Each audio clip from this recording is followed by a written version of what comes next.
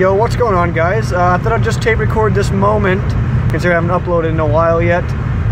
Driving home from work, I just got sent home because it's so cold out that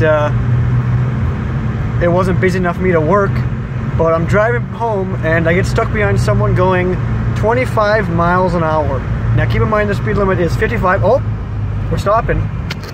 Oh, slowing down. It's getting a little icy here. And when I'm talking about this, I'm being 100% sarcastic because it's not icy. I mean, it's a little slippery, but I don't think we should be going 22 miles an hour. I think it's a little ridiculous. Oh, stopping again here. Oh, turning. Finally. I had to really slow down for about 10 miles there to slow down for that turn there. But yeah, I thought I'd just document this because this is how Minnesota drivers are. If there's a little bit of snow on the road or anything like that, everyone decides just to go 5 miles an hour. So, see you guys in the next video.